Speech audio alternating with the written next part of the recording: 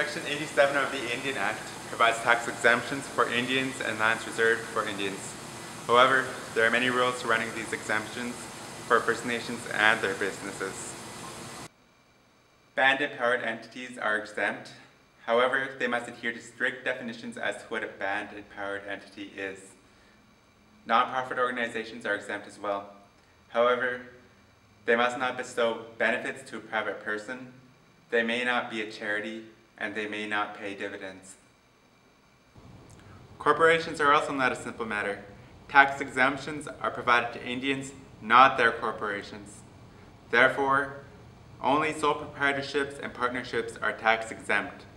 These are subject to a variety of rules, which are the location of the permanent establishment, the location of the books and records, the location of the business office, the location of the inventory,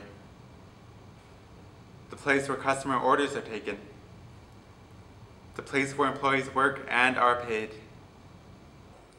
Because corporations are considered to be a separate legal person under the law, corporations are not tax exempt even if they are 100% owned by an Indian. Taxation on reserves.